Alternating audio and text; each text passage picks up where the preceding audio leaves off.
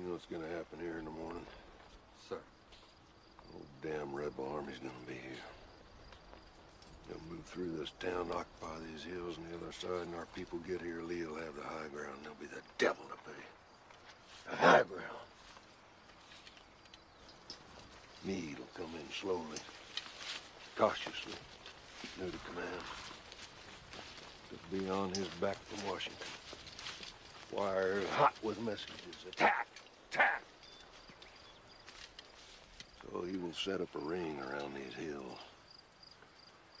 Then when Lee's army's all nicely entrenched behind fat rocks on the high ground, Meade'll finally attack if he can coordinate the army.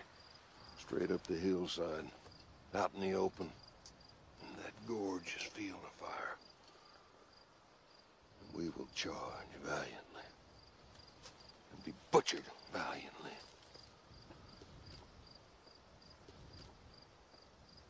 Afterwards, men in tall hats and gold watch fobs will thump their chests and say what a brave charge it was.